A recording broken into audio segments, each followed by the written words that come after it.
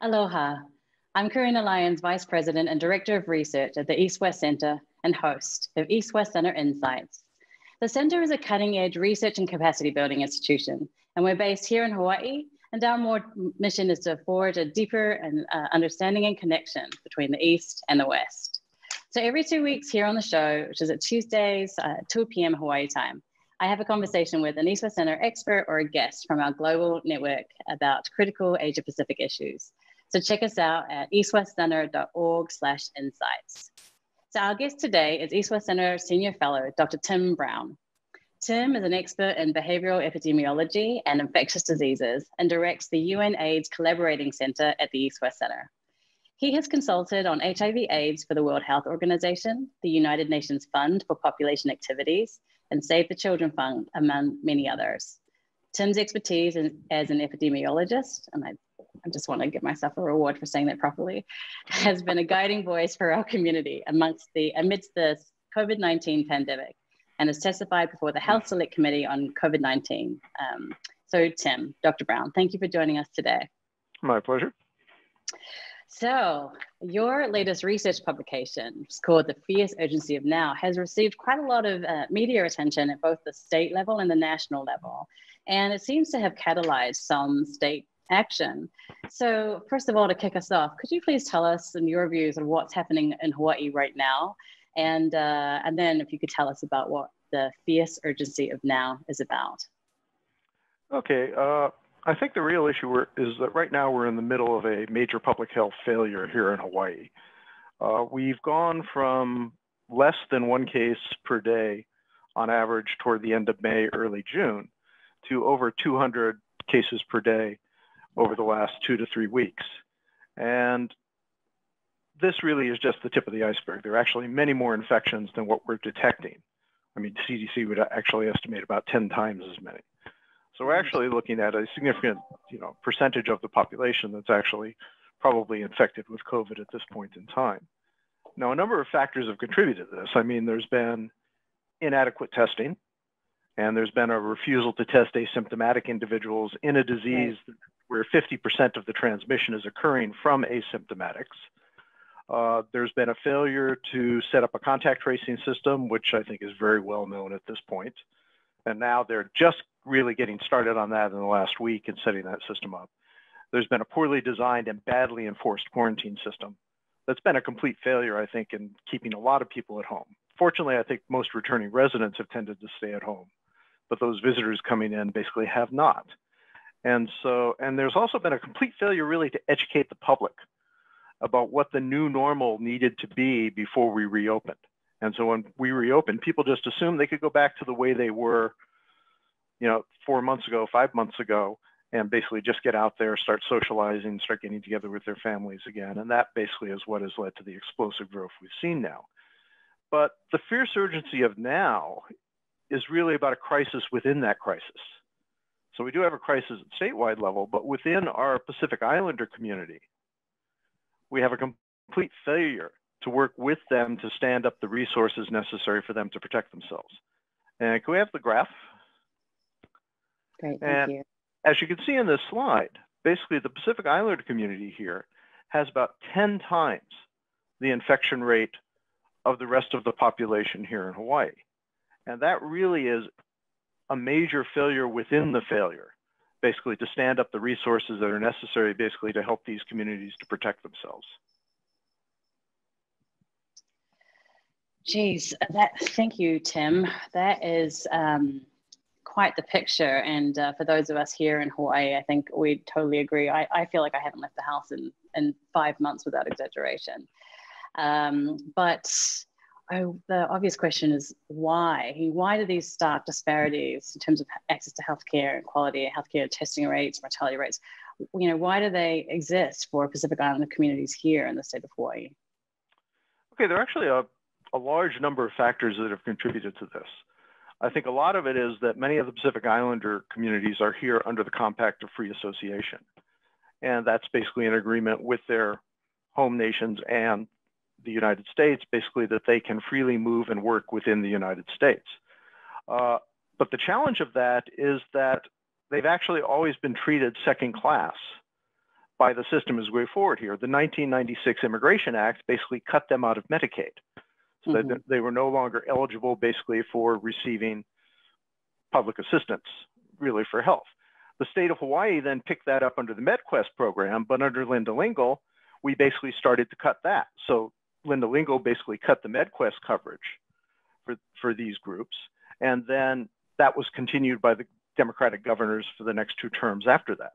And so as a result, they basically have really been denied access to the public health system to a great extent. And they've had to rely on community health clinics, which fortunately have been stood up and are doing some great work, working closely with these communities and trying to meet their needs. But especially with the COVID crisis, those community health centers have been radically overburdened. They don't have the resources basically for doing the amount of testing that's necessary. The community itself has a number of pre-existing health issues that are related to a lot of US nuclear testing and so on that went on, for example, in the Marshall Islands, back when we were still doing above ground testing. And this has created a major health need within this community that's been very, very difficult to meet.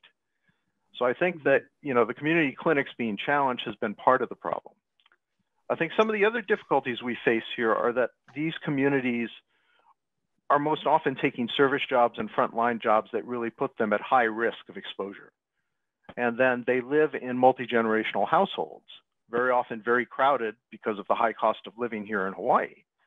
And as a result, basically, their potential exposure to COVID is extremely high. So I think those are some of the contributing factors that we've seen here. Yeah, being a member of that community, but a recent migrant, some of that is familiar to me, but the part about the structural exclusion in terms of Medicaid is brand new. And I recently saw a study published by the University of Hawaii on that very topic. Is there well known the insurance issue amongst decision makers, do you think? I think it's well known, but I think it's been a conscious choice. In fact, personally, I feel it's been a discriminatory choice that we didn't want to basically absorb the needs. The feeling was part of this is a state-federal conflict. The state says the federal government should provide for people's needs. The federal government says the state should provide for it. And so they're really just trying to pass off the hot potato to somebody else. And as a consequence, the result is basically people fall through the cracks. The kind of thing that happens all the time. Right. Of course, this is topical right now, not just because of the COVID-19 crisis, but also because the compact negotiations between the US and the 3 freely associated states are happening right now, and will be happening until the end of the year. So we'll be continuing to monitor that to see if there's any reference to that in the new negotiations. But in contrast to what's happening here in Hawaii, there are currently 10 countries in the world that are still free from COVID. And all of those countries are in the Pacifics of Palau, Marshall Islands, FSM, Nauru, Kiribati, Samoa, Tonga, Tuvalu, the Solomons, and Vanuatu. I thought it was worth naming them all. And some of them are very small populations, like Kiribati and Palau, and some of them are much larger, like the Solomons. So, why have those 10 nations been so successful at combating COVID-19 and protecting their populations, and yet Pacific communities here in Hawaii seem to be left behind by the state? I think there are several factors. I think first is those nations recognized very early on that they had limited healthcare infrastructure and resources, that they often had crowded living conditions, and that because of their comparative isolation, they were particularly vulnerable to infectious disease. And, and for example, in Samoa, the measles outbreak that occurred toward the middle to end of last year, basically, I think had kind of prepared them for an infectious disease outbreak. And so they were very concerned. I think they took these issues very seriously right from the start. They were some of the first places in the world, basically, to stand up entry restrictions. In fact, the Marshall Islands put the first travel ban in place on January 24th. That's right. And Federated States of Micronesia followed shortly and expanded that travel ban, where I know as of March, they were already banning people from 84 countries. And basically, they've been very good about that. They've respected their travel ban. And they've made it very difficult for people to come in from the outside, which has helped to keep their island nations COVID-free. Mm-hmm. So I think they've also done things that sometimes were against their economic self-interest. The Cook Islands, for example, actually banned cruise ships. You know, they by March, I know they had basically refused 11 cruise ships permission to dock. And that hurt them economically, obviously, because they're very dependent upon that tourism. Mm-hmm. But at the same time, it kept them safe. And I think that's one of the really critical issues there, is they recognized that they were vulnerable to this, and they took the measures necessary to protect themselves. Mm-hmm. And so I think they have successfully kept COVID out. Yeah, I would agree. I think people think of those sorts of Pacific Islands as sort of really small in population, and therefore the decisions are not as difficult for, say, like the US or the state of Hawaii. But in the Cook Islands example that you mentioned, something like 70% of its GDP is generated from tourism dollars. So it was a massive decision to make. And they certainly have seemed to have benefited in terms of the lives of their citizens. But coming back here to Hawaii, I'm not sure if you saw this, but 3 days ago, the news outlet Politico published an article called Paradise Lost, which is questioning why things have gone so wrong here in Hawaii. So the article described Hawaii as a cautionary tale.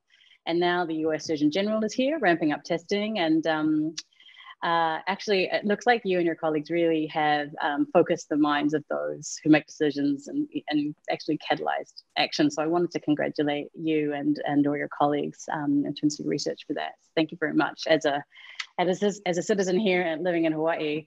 But your research is not just focused on identifying problems. You've also focused on finding solutions. Right, and in all the COVID articles that you published this year, I noticed that you were quite particular about listing policy recommendations. So can you share your thoughts about what you think needs to happen now? Well, I think if you actually go back to our earliest paper that we put out back in April, fundamentally the policy recommendations we made then are the policy recommendations that still apply today. The first is we need to move from a reactive to a proactive stance. Mm-hmm. We need to get ahead of the virus, not constantly try to be playing catch up with it. That means we need to anticipate where it's going to go, and we need to get there first. Mm-hmm. Now, we should have done that, for example, with Pacific Islander communities. We knew the healthcare issues within the communities. We knew the housing problems. Mm-hmm. Many of them are in public housing, which we know is overcrowded in general. And that's obviously been an issue. And from the very start, we were recommending that surveillance be stood up in those public housing units, in the nursing homes, in the prisons. And fundamentally, the Department of Health failed to do that. You know, even when they found infections in nursing homes, they would only test a relatively small percentage of people within the nursing home when they should have tested everybody else. But then fortunately, normally the nursing home would bring in external testers, Scott Miskovich and his team, for example, at Hawaiʻi, who would then come in and would test everybody else within the building. But the Department of Health would restrict it to no, we're only testing within the ward where the infection was found. Mm-hmm. And that's obviously not a very proactive approach. That's very reactive. And it help you really to control the spread within those nursing homes. And as a consequence, we've now had at least 94 infections. As of a couple of days ago, that was the number in nursing homes in Hawaii. That never should have happened. Right. We should have had an eye on that.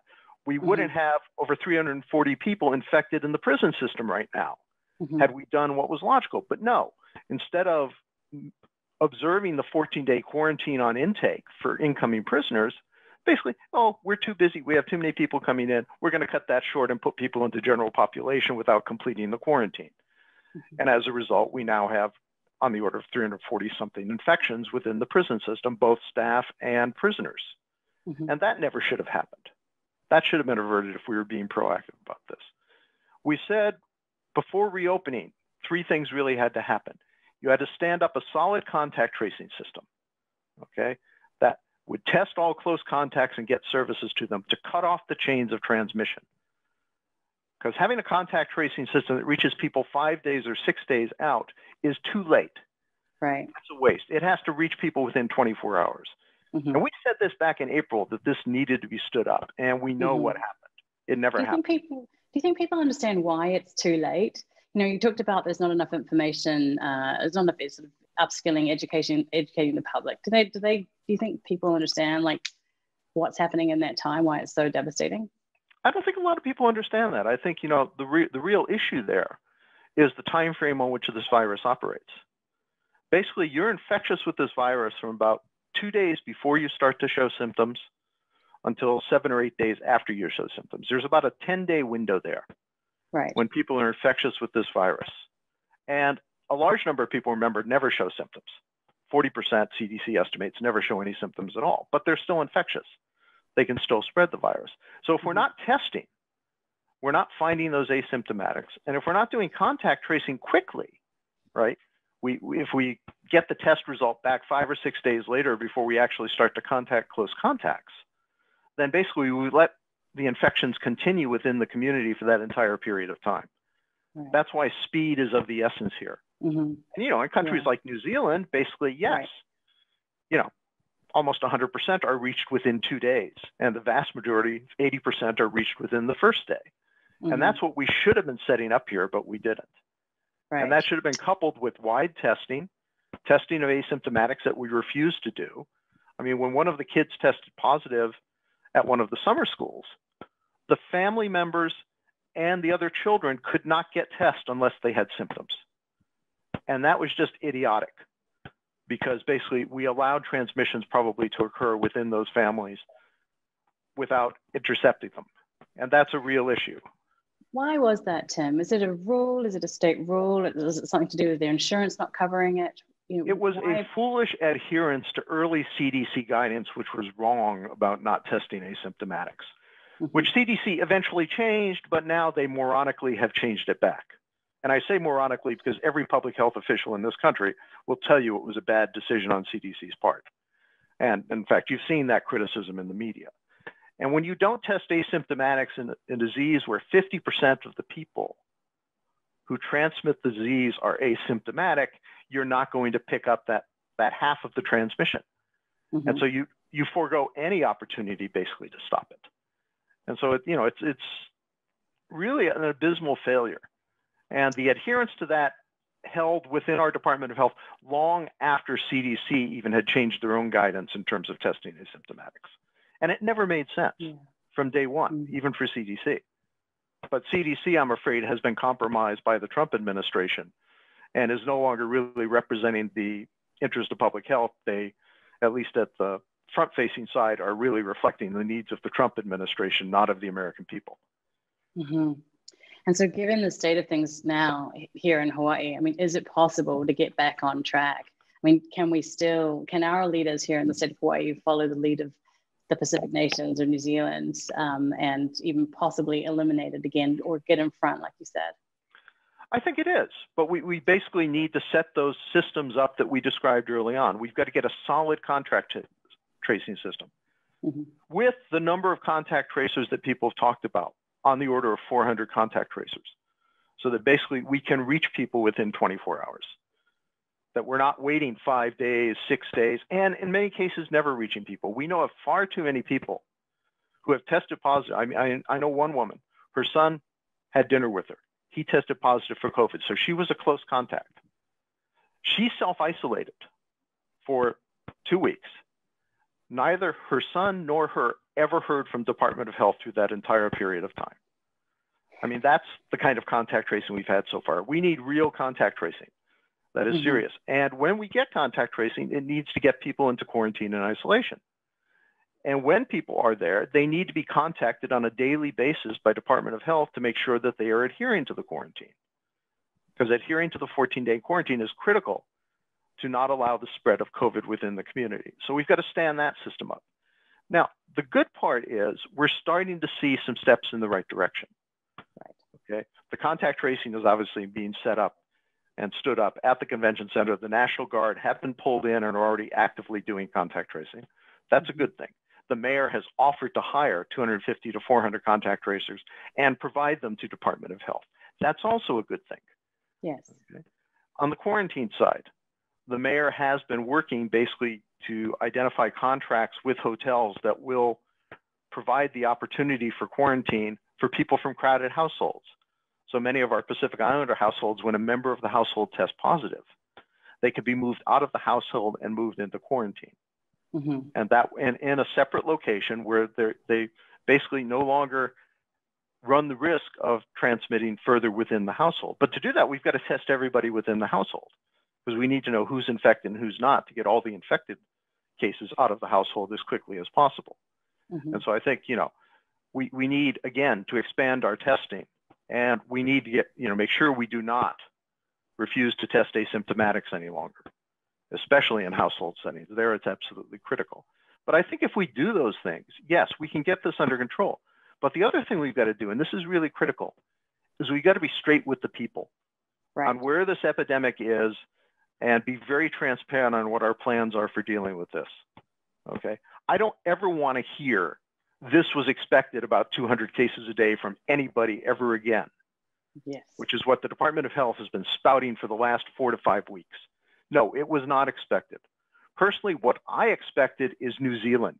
I expected us to be seeing 0 cases a day until we opened to tourism, and then I expected a strong enough testing and contact tracing operation and quarantine operation that we would control the introduction from tourists.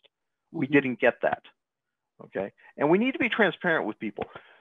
The state auditor tried to get the Department of Education to tell him what their plans were, basically, if they detected positive children or positive teachers in schools. They wouldn't provide it to him. And they won't give it to the state auditor. The parents here in Hawaii have no clue of what Department of Education, Department of Health have planned for them when they send their kids back to in-person schooling. And I'm sorry, but I believe the people have the right to that knowledge so they can make informed decisions about whether or not to send their children into a potential risk situation.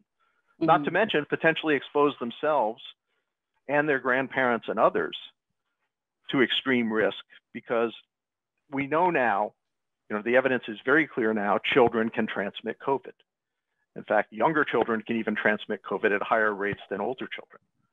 So it absolutely is a major issue. Transmission will occur within the schools, and we need to have a plan for dealing with that. And that needs to include, if a kid tests positive in one class, every other kid in that class needs to be tested. All of their families need to be offered testing and have testing available to them. And that needs to be in a solid plan that is available to the public so people know what to expect. Because if we're not being transparent about our responses, we're being unfair to people. I would agree. And what can parents and interested people, teachers, for example, do other than utilize their right to vote? I mean, should they be writing to their congressman, writing to the senator, writing to the DOA, writing to the DOE? I think be writing to the governor.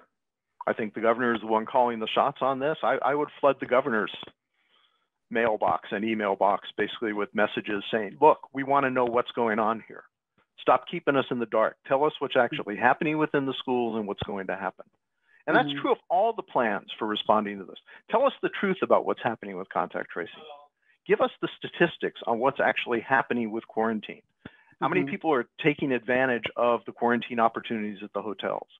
How many people are getting tested daily, and how many asymptomatics are being tested? We should start tracking that information so that people have a clear picture of how the response is working here and what's really happening. Because I think until we're transparent with the people, we're not going to be able to get them on board to support us. Right now, they get conflicting messages from everybody. They have no idea what to expect. I think everybody would agree with you, Tim, and in terms of your plea to tell us the truth. And I think, I mean, it's such a, it's a key sort of cross-cutting intersectional issue.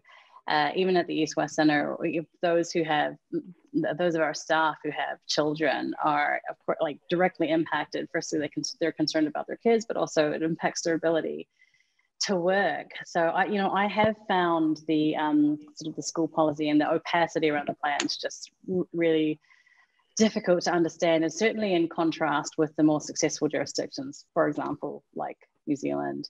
But to change tack, just because we're getting towards the end, and I've always wanted to ask you about what you've spent the bulk of your career actually researching and contributing to, since you run an entire regional center funded by UNAIDS at the East-West Center.